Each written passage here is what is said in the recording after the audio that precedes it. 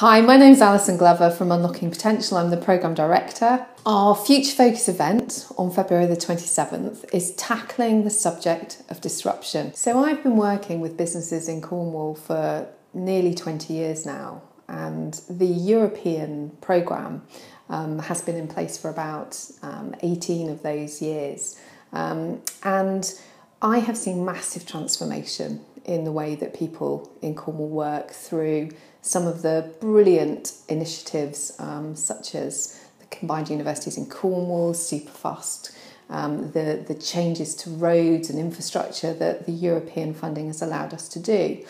And personally, I have massively enjoyed being involved in that transformation of people, place, and most importantly, attitude, opportunity and aspiration that I've seen change. I grew up here in Cornwall, and as a teenager heading off to university, I had no intention of coming back to Cornwall because I didn't see it was a place of opportunity. And I think what has really changed is that people really now start to view Cornwall as a place of opportunity and of a place to go to, or encourages people in and people want to stay because we have that balance of lifestyle, happiness. We're clear about what we want in life. And I appreciate that that's not the same across all of our communities, and we've still got a lot of work to do with a lot of our disadvantaged communities. But actually, our overall ambition and aspiration for the county is high.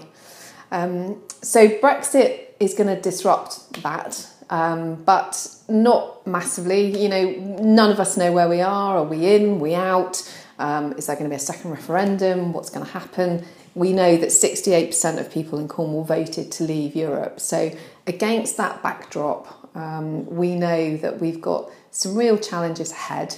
But what I do know is that all of the work that has been done through the European programme is about building resilience in people and businesses, and I think that's what we've got to hold on to, because this is going to be the biggest test of our personal resilience, our approach, our attitude. We may find, let's hope in 6 months' time, that it's whichever the result has been, that actually things are fine. We've found a new normal, but actually what we have to be is in the driving seat of what that new normal looks like.